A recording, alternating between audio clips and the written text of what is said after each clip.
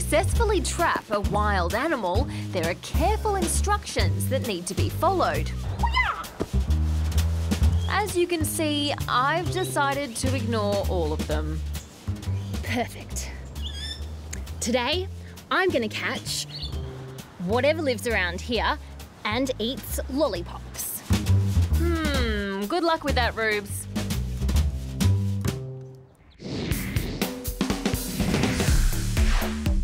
Meanwhile, at Carnarvon Station Reserve in remote Queensland, armed with big hats and binoculars, these country kids are going about catching animals the proper way, spending a couple of days as bush detectives.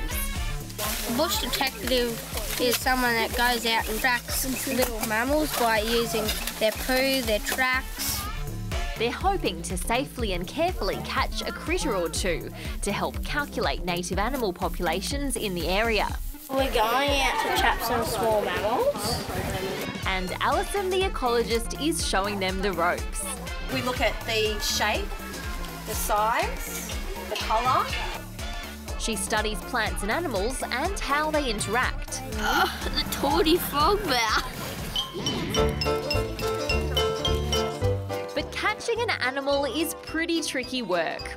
First, to tempt a hungry possum or bush mouse, these detectives make some delicious oat and honey balls with a secret ingredient. Anchovies. They're tiny, smelly fish. Ew. Then the balls get dropped into the box traps. When the animal crawls inside in search of the sweet-smelling snack, the door closes and traps it inside. Box traps are designed to catch animals without hurting them. Finding the right spot for a trap is important. It has to be placed somewhere an animal is likely to wander past. This is a great spot to set a trap. And what we would do is place it somewhere along either in the runway or alongside the log.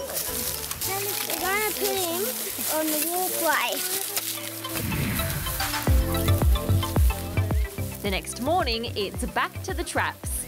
But Nothing. they're all empty. Alison says that doesn't mean there are no animals living here. It just means these guys might have to search for evidence of them, We have to look for other signs that maybe the area is being used by an animal. like markings on trees or animal poo on the ground. All in all, these kids have enjoyed the challenge. It's all about wildlife and what I want to be when I grow up is a wildlife carer.